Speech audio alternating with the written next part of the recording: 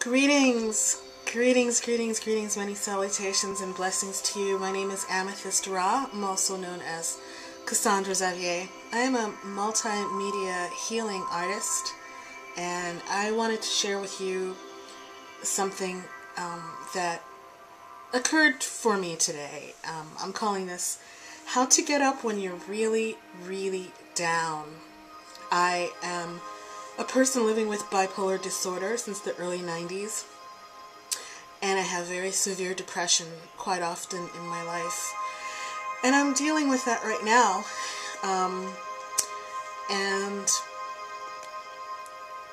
it's pretty intense. It's really hard to even get out of bed most of the time, and so today something occurred to me where I was lying in bed and really wanting to get out of bed, and I really meditated on it and asked for help from the angels, and I got this message from my inner wisdom, which was that the universe is vast and abundant and is with me at all times. All I have to do is look in front of my eyes and look around me in my surroundings and just ask the question, how can I make use of the abundance that surrounds me right now? So I shared that on Twitter, on my Facebook. I wrote, no matter where you are in life, you can always benefit by asking yourself, how can I make use of the abundance surrounding me right now? So for me, what that looked like was being aware of the sunlight outside and thinking about, and it reminded me of how helpful it is to open my blinds or my drapes, the curtains, as soon as I can in the day. The sun really helps me a lot. It helps me make my bed. It helps me not be in bed so much. It helps me get up and do things. I looked around and I saw that I had tools that help me feel better and that also allow me to be of service, which is another thing that really helps to cull depression a little bit, is to be of service, do something to help someone else.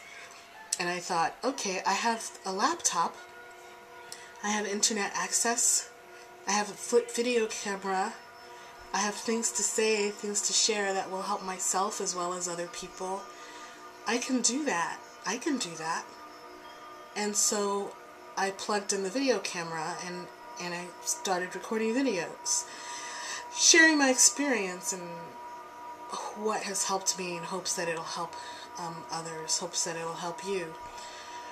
And I did the dishes, and I cleaned up the counters, and I made a meal for part of the household that eats the way I do. I steamed kale and sweet potatoes, and they found that really helpful. And I made sweet tea for everybody, for the kids, and the lady of the house found that really helpful. I'm with a host family right now, so that really has helped me so much. Like, no matter how I'm feeling, I can just open my eyes and look right in front of my face and see that I have things right now. So I hope this helps you, no matter how you're doing, no matter what's going on in your life, even if you don't have a place to live, you don't have a lot of money in the bank, as long as you're alive, as long as you have breath, even if you're severely depressed and can't get out, and no matter what's going on, there's something that you can do. There's something that is around you. Just look around you and see what the universe is presenting to you to do. It'll appeal to you for various reasons that are particular for you. As a multimedia healing artist, for me, these tools are in my life for a reason. You know, I not only live my life, but I'm called to share my experience of it and share the tools that have helped me. So for you, it could be something else. But no matter who we are, no matter what we're going through in life, as long as we're alive, we can be loving, which is what we're all here to do. We're all here to learn to be more loving. Whether that means learning to practice forgiveness, or learning to serve others, or learning to be true and dedicated to our art, or learning to be better parents, whatever it is, we're called to do that. That's why we're here.